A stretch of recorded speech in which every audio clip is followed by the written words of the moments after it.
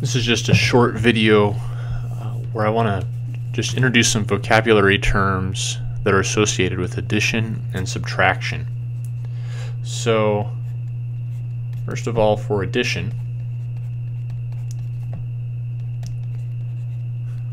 some phrases that would indicate that that's what you are doing with two numbers are sum. So if you're asked to take the sum of a set of numbers, that means add them. Total. Total always means addition as well. If, of course, this is really easy to spot, but if you say one number added to another number, that means addition. Also, increase.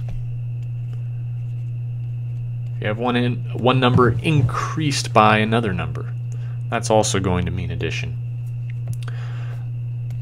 As for subtraction,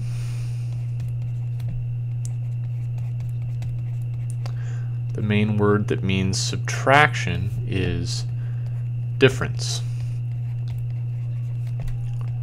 So if you're ever asked to find the difference of two numbers, the difference between two numbers, we're always talking about subtraction in that case.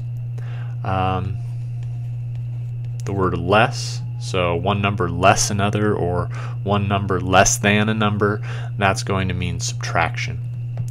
Of course, you'll see things like subtracted from, and that should be pretty obvious. And then also the word decrease.